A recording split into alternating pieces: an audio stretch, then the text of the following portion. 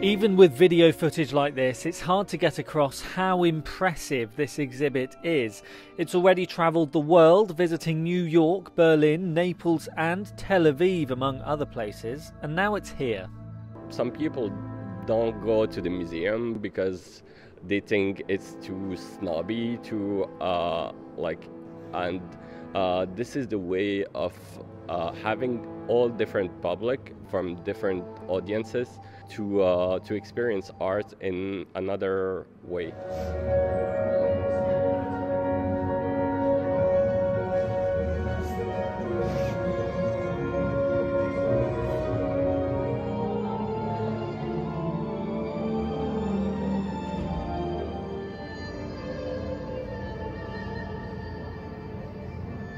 We felt we had the perfect space. They came and saw it. We did the deal really quickly, and they put this together and built this in the last 8 weeks. And this exhibition space will become a digital gallery for at least the next 2 years, and changing exhibitions will be happening throughout that process.